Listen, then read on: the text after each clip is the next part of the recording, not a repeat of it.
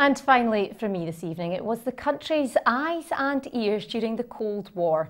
The former Royal Observer Corps bunker in Dundee gathered information in a bid to protect Scotland from nuclear attack.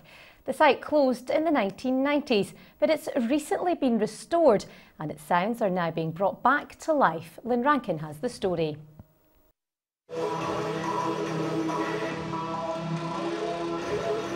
Modern music in a bygone bunker.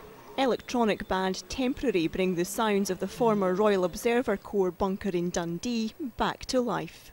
We do a lot of improvised work and kind of build things that are specific to the places where we're playing, and was inspired by all this heritage that's around, so we got to interview the people who used to work here. We went around and recorded the sounds of all the air conditioning units, we went around all the motors and generators that are sort of tucked away. We went and recorded all the apparatus, all the sounds of the machines working, all the typing and everything, so it was loads of scope for us to explore. Attack warning red, attack warning red, attack warning red. During the Cold War, the country was on guard for a nuclear attack. The former sector headquarters at Craigiebarnes gathered information from a network of secret bunkers. With the end of the war and the collapse of the Soviet Union, the Royal Observer Corps was stood down in 1991 and the bunker closed.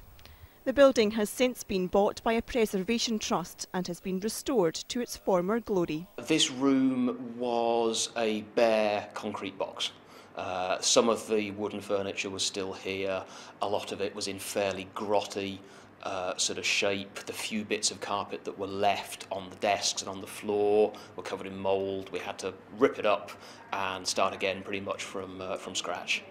The gig will be streamed live on the internet on Saturday night, and just like the observers who once worked here, the band won't know who's out there listening.